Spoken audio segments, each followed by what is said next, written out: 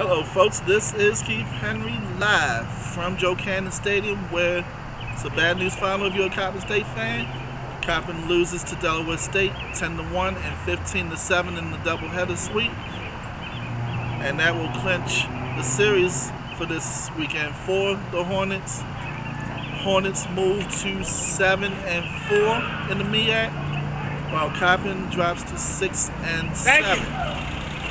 Now, first game, the Hornets jumped on Coppin for 2 runs each in the 4th, 5th, and 7th inning, and scored 3 runs in the 9th.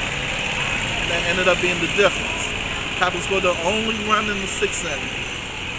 Game 2, Coppin jumped on them, got up 6-1, including a 5-run second inning, and that included some big key hits by the Eagles, and looked like they were about ready to walk off with it, but not so fast, because Del State jumped on Coppin in the 4th, 5th, and 6th innings. Scored 4 in the 4th and the 5th, and 6 runs in the 6th to pretty much cap it for the Hornets. Eric Shaw came in relief in that 5th inning and limited Coppin to just the 1 run.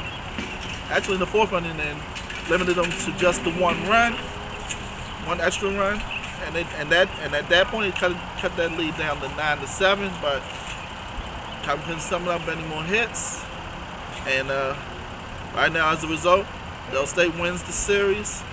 But there's still 1 game to be played tomorrow afternoon at 12 noon here at Joe Cannon. Hopefully, Coppin can find a way to salvage this and take that 1. This is Keith Henry reporting. Be here tomorrow.